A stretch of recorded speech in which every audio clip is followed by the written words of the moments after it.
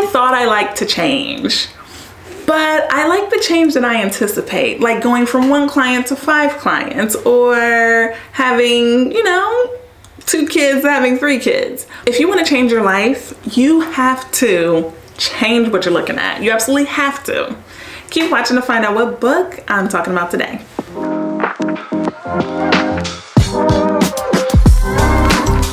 Hey y'all, it's Kyla Denanyoh, and today we're talking about changing your perspective, okay? Right now, I'm sitting in front of the camera, you're watching me, cool. If you were sitting behind me, you would be like, who's that person talking to? Wow, they're chatting with a friend, oh, this is so much fun. You gotta change the perspective. You gotta be able to see the camera to know what's going on, all right? So we're talking about the book, Didn't See That Coming.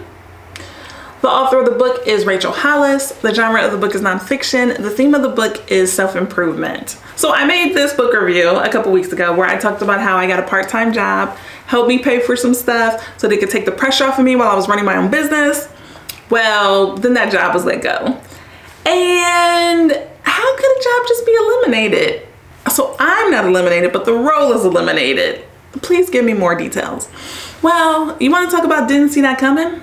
I did not see that coming at all. And I started looking for books to express how I was feeling, to read about how somebody else was dealing with this. And this book came up and a number of other ones came up. And so the book starts off, I've never read any of Rachel Hollis's other books. And so off jump, she starts about how she's getting divorced after 16 years. Oh, gut punch. And then she's writing about living through the pandemic. Didn't see that coming.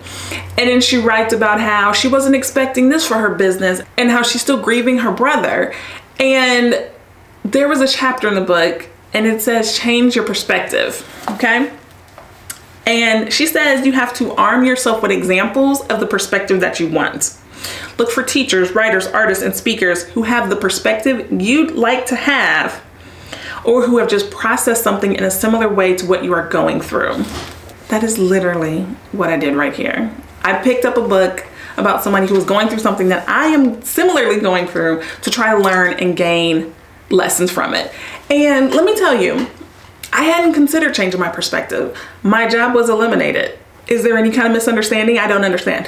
But is my job eliminated so that now I can focus on my business 100%? Yeah. Is my job eliminated because I had mastered that task and now I can go learn something else? Yeah. Or are things just unfair that happen in life and what am I gonna do about it? Yeah. Because all of those things can be true at the same time, right? I could have been great at the job could be eliminated because it was just no longer needed, and this could be time for me to do something else.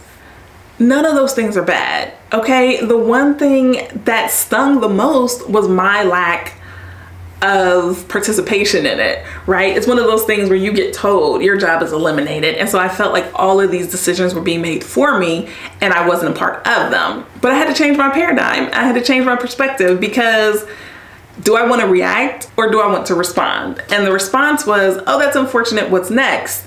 The reaction would have been, ah, how dare you, you hurt my feelings, I love my job, give me my job back. Girl, it's gone.